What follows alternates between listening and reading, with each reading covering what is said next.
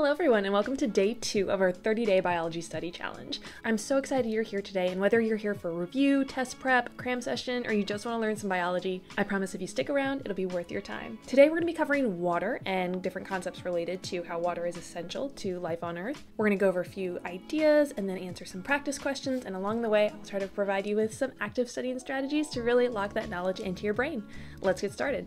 So water has some really unique properties that make it a really essential, important resource to living things. It's often called the universal solvent because it can dissolve a really wide range of substances. And this makes it vital for the transport of nutrients, gases, waste molecules, and it makes it a great place for chemical reactions to occur within cells. In different organisms, 70 to 95% of their structures, of their body structures, is actually made up of water. And in humans, water's unique properties contributes to homeostasis and our survival as well. Water moves in and out of membranes through osmosis, moving from a high concentration of water to a lower concentration of water. We'll get more to transport mechanisms a little bit later on in our 30-day study challenge. In humans, water is a thermal regulator. It helps us regulate our temperature. It helps obviously transport materials. Our blood is composed of water, but plants too have plant sap, which is composed of water. It cycles through us. We eliminate extra water through our kidneys. And in our bodies, the liquid water is the most important, but it can also exist as water vapor and of course as solid ice. So let's talk about those properties. Water is a polar molecule, if you remember from day 1, which means it has an uneven distribution of charge. So one side is more negative and one side is more positive. The oxygen atom is more electronegative than the hydrogen atom, so it pulls electrons more towards itself, which gives that side a partial negative charge, and the hydrogens have then a partial positive charge. And because of this positive and negative side, this leads to hydrogen bonds, or this attraction that happens between water molecules. So remember, it is a solvent. It can dissolve a lot of different things, but because of its polarity, it can stick to itself really well. That's cohesion. It can stick to other substances. That's adhesion. It forms really strong attractions to itself. When there's a layer of water molecules on the surface, it's more attracted to itself than the air above, so that contributes to surface tension. It also has a high specific heat capacity, which means it resists changes to temperature, which means it can absorb and store a lot of heat before its temperature rises, and that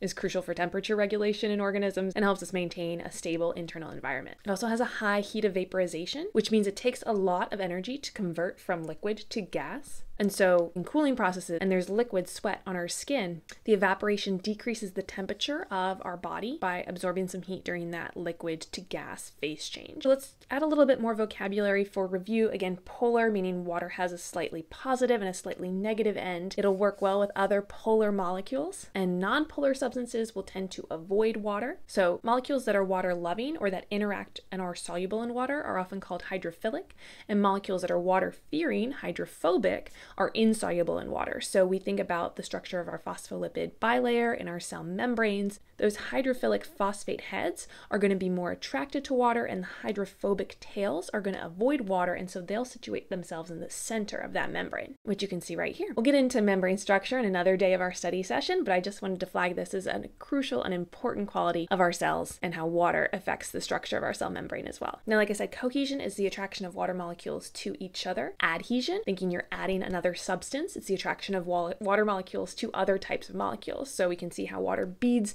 with itself on surfaces. It touching those surfaces is adhesion, but that beading and droplet formation, that's cohesion, because the water is connecting to itself. And even if you watch water fall down a window, you can see the droplets of water that gather together to form larger droplets. That's cohesion. Capillary action we often see in plants when we have cohesion and adhesion working together up the stems and xylem against gravity. And of course, in surface tension, again, water is more attracted to itself than to the air or other things around it. That's why things float on top of lakes, or certain bugs can crawl on top of water. This is due to surface tension. Now let's touch briefly on molarity. This is more of a chemistry concept, but we'll touch on it in laboratory settings in biology. Molarity is a measure of the concentration of solute, the thing that's being dissolved, in a solution. It's expressed as number of moles of solute per liter of solution, so moles per liter. So usually we'll see it in the context of a lab when we have a particular solution. We'll see the molarity of a specific chemical or molecule in a biological sample. It's good to recognize that something with higher molarity has a higher concentration of particles within it, whatever that substance may be. So something that's 10 molar is probably going to be way stronger than something that's 1 molar or 0.1 molar. So a 10 molar solution would be strongest, 1 molar would be relatively intermediate in this situation, and 0.1 molar would be the weakest in this particular spectrum of molarity. Molarity can often be swapped with molar concentration, but you may often see this in the lab if you're asked to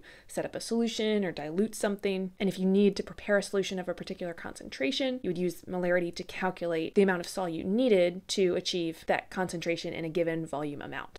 Okay, let's get into practice. Remember, practice questions are great for review. They're going to help you lock that knowledge into your brain, whether they're easy or hard. That recall will help you reinforce information. And if they're challenging, hopefully it'll flag the concepts that you need to study further and help you remember that information better in the future. Let's go. Start with an easy one here. What type of connections are responsible for holding water molecules to other water molecules? A, hydrogen bonds, B, ionic bonds, C, covalent bonds, and D, peptide bonds. Take a second. If you want to pause this video and answer on your own, you can.